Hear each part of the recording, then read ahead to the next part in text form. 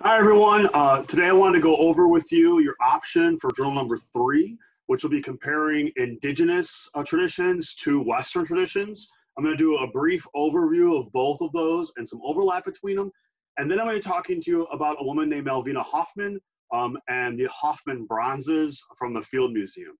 And this will all be for your first option for journal number 3. I'll be doing another option next week. And we'll be doing the same kind of process, which is compare and contrast, and then you use that to write up your 300-word reflection. Okay, so really quick here, I've got a Venn diagram going of indigenous traditions versus Western traditions, right? So we're gonna paint with some pretty broad strokes here, kind of start in this big high level, and then we'll narrow it down as we go on throughout this module. But the indigenous traditions are basically, these are peoples who do not adopt the Western tradition of the world and live in pretty traditional societies, and they're usually found in places like Africa, North America, South America, and Australia, and parts of Asia. We call them the indigenous because these are the first peoples to live in those lands, and if they maintain a tradition, we believe that they've maintained a lifestyle that may span for thousands of years, which largely remains kind of consistent with little changes involved in it, right? So typically, and this isn't true for all indigenous groups, but typically indigenous groups follow certain kinds of patterns. So a lot of them will have animistic belief systems. Animism is a form of belief that says that all things in the natural world have kind of a spirit or a life force behind it. And so that would include things like living things like animals and plants, but also things like rocks and mountains and natural forces, the elements, things like winds, storms, fire, volcanoes, those kinds of things. There's obviously a lot of nature tied into animism, and so indigenous peoples tend to have a lot of natural focuses on their lifestyles. They're traditionalists, which means that they live kind of a steady lifestyle. It's a very stable lifestyle. It goes from generation to generation, and it maintains kind of the same patterns and the same outlooks. There's a huge focus on collective and family. We've got kinship groups become very, very important for indigenous folks. Material belongings are usually passed down through kinships. Leadership is passed on through kinship. And so there's a collective kind of focus as opposed to the individual focus that you find in Western traditions. Ethnobiology, ethnomathematics, and ethnophysics. These are ways of understanding the world and the universe around people, but through kind of a traditional and generational knowledge, a knowledge that's passed on from the elders to the next group of people. And there is a deep and rooted biology, mathematics, and physics in a lot of these cultures, right? So you go to places like the Iroquois or the Yoruba or groups out of Australia, there are deep ethnobiological and mathematical and physical ideas, right? So for instance, things like the Bezier curve or the Bezier curve or fractals had been discovered thousands of years ago by groups like out of the Native American tribes as well as out of the Yoruba. Okay.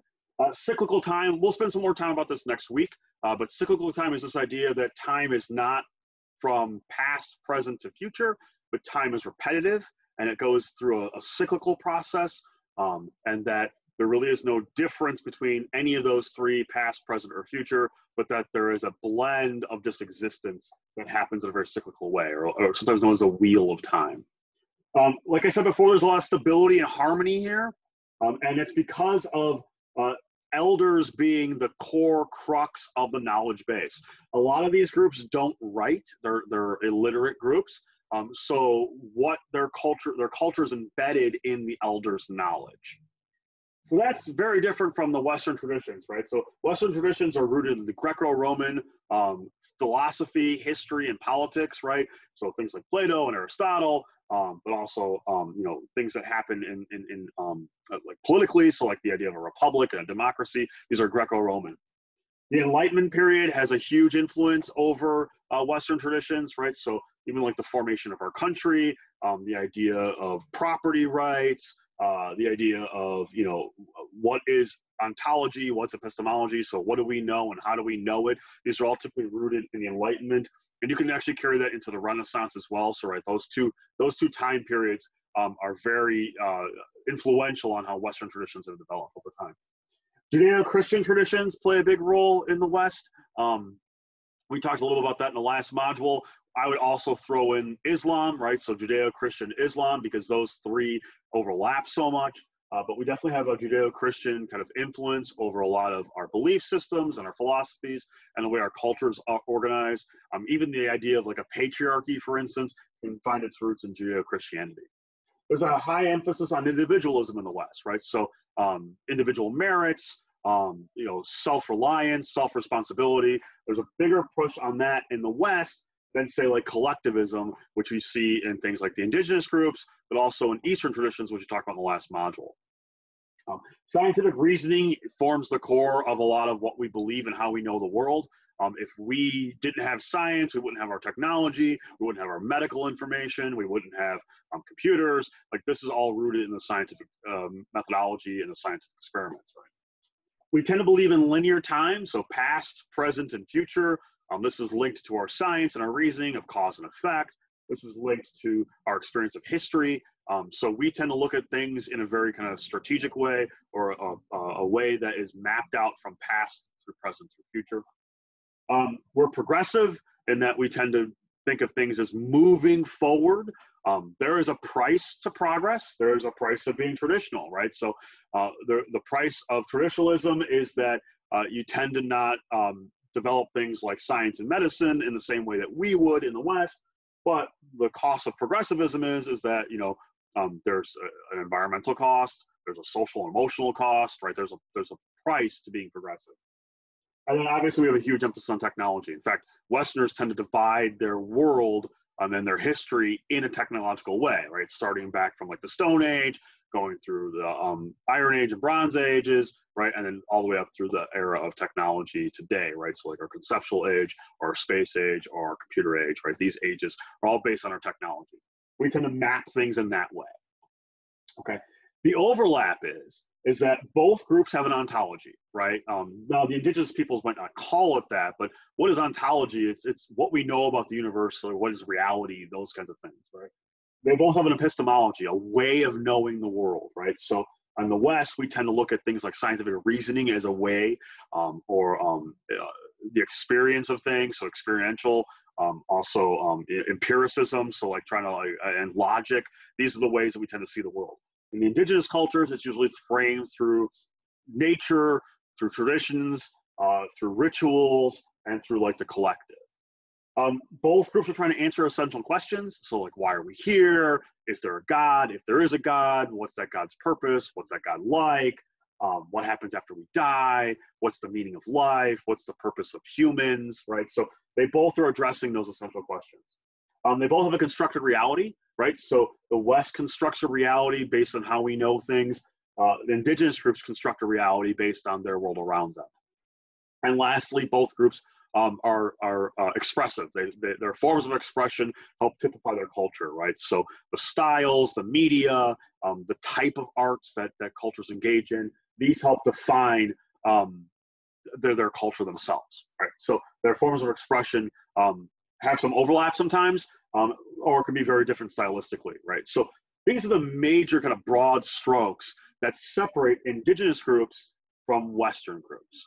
Now, like I said, there was a price. There's a price to having these groups and these groups meet. If you think back to our first module, we talked about how different tribes collide and different tribes have to either assimilate or reject one another.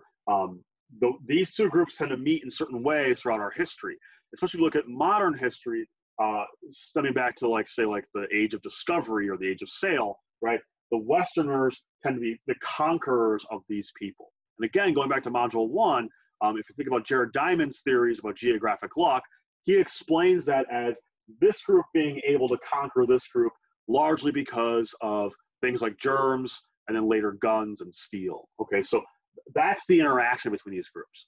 Now, how that plays out can be different depending on the culture, depending on the time period. But one of the things I wanted to focus on was this work by Malvina Hoffman, because not only is this a more recent time, so this would be happening in the 1900s, but it illustrates the issue when Westerners collide with the indigenous groups. All right, so for this journal, you can go broad strokes and narrow it into these works by Malvina Hoffman. So I'm going to go ahead and share this with you. Okay. So Malvina Hoffman was an artist. She studied under Auguste Rodin, who's most famous for The Thinker. I'm sure you've seen that sculpture before. And what she did was she created these busts, these human busts from all over the world, and she was instructed to do so by the Field Museum right here in Chicago. And she ended up creating this exhibit, which by today's standards would be highly polarizing and highly racist. And it's because of how Westerners interacted with the indigenous peoples of that time. This is the early 1900s, and this is going to be her travels are going to be through the 1920s, and she's going to be finishing her exhibit, or the design of her exhibit, in the 1930s, and that exhibit's going to last in the Field Museum all the way up to the 1960s. After the Civil Rights Movement, it's taken down. Now, in recent history, just a few years ago, the Field Museum actually brought back this exhibit, but not in its original form, as a critique of its original form. Because you have to understand what the Field Museum is, right? This is an institution, a world-famous institution of knowledge, science, and natural history, right? People flock from all over the planet to research at the Field Museum. And so for 30-some years, it promoted a highly racially charged view of the world, right? A constructed reality of the world. Because of that, it spread this kind of racist science pretty pervasively. And so Hoffman was actually pretty critical of this, even in the beginning, but you have to understand who she was. At the time, like, it was pretty rare for a woman to have been assigned such a prestigious role. And so she took on this role, but she actually wrote a whole diary about this, like kind of questioning some of the things that she did, especially when they would do things like she would send in a bronze statue of a person where she sculpted this meticulously of the person, and then they would reject it, send it back to her and say, well, it didn't look African enough, or it didn't look Asian enough. Continue to model this. And she was frustrated by this because, the idea is that, well, she sculpted an actual person, right? So I'm going to link this quick video here. That's a 4-minute video that is actually shown at the Field Museum. And it talks in greater depth about the Malvina bronzes, or the Hoffman bronzes, and why they're so kind of important to the Field Museum's history.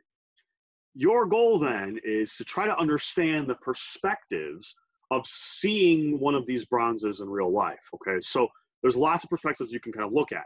You can look at it from a Western point of view. You can look at it from an indigenous point of view. You can look at it from Malvina Hoffman's, the scientists at the Field Museum, children visiting the museum from the 30s to the 60s, people who would be what we would call racist today, viewing that, people who were of those races that were being oppressed viewing that.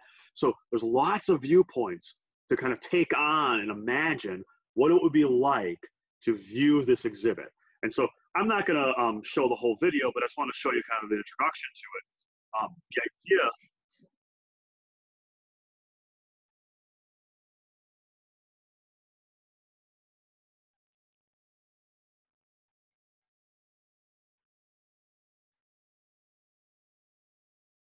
Okay, so this is how this video plays. It gives you kind of a history of it, and then it'll do a nice comparison to ideas today. So I'll link this video as well, and then you can go ahead and take a look at it. It's only 4 minutes. And then your goal for the journal is to compare and contrast Western traditions and Western viewpoints to indigenous viewpoints.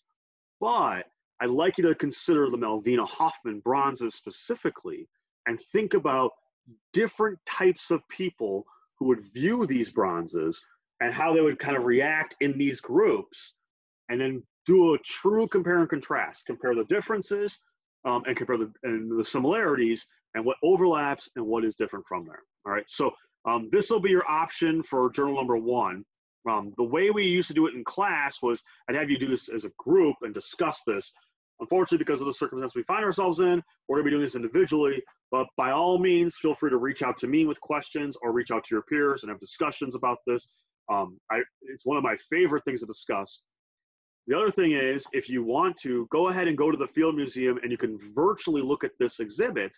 And if you do so and do kind of like part of that into your reflection, I'll give you a little extra credit as well.